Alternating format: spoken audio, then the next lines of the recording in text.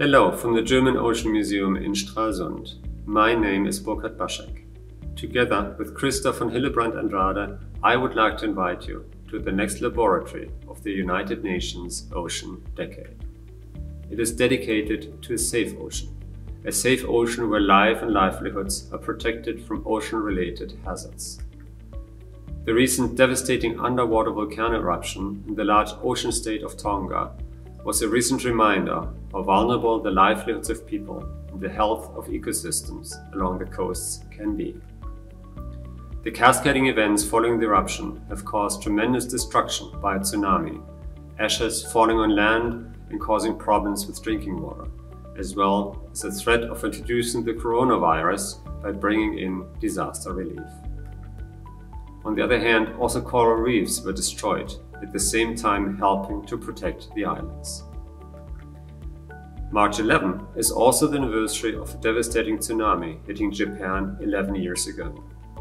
The damage to a nuclear power plant in Fukushima and contamination of the area surrounding it had immense impact on the people living there, and has ultimately led to the shutdown of nuclear power plants as far away as Germany.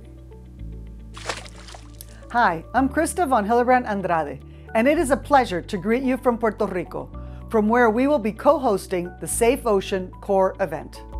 To start off the discussions, speakers will highlight their first-hand experiences of the Hunga Tonga Hunga Hapai volcano eruption and tsunami. This will be followed by a multi-stakeholder panel focusing on how we can prepare and respond better to unexpected high-impact events.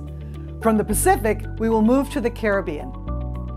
In the light of accelerating direct and cascading impacts due to climate change, scientists and government officials will address the different components of early warning systems and how, through integration, disaster risk can be reduced by 2030. We will then take a tour of the Science Decade actions that will get us to a safer ocean. The session will end with a panel on environmental justice and right, and how to ensure that warning and disaster response actions include all and leave no one behind. This dialogue will be led by traditional knowledge holders. Following the core event, there are 25 satellite activities taking place around the world. The range of topics is very broad, including coastal inundations, safety for fishermen and divers, sargassum, oil spills, tsunami warning systems, as well as optimization of education and communication tools. The laboratory will be closed by the large ocean states of the Pacific. Please join us on April 5th to 7th to help us build a safe ocean.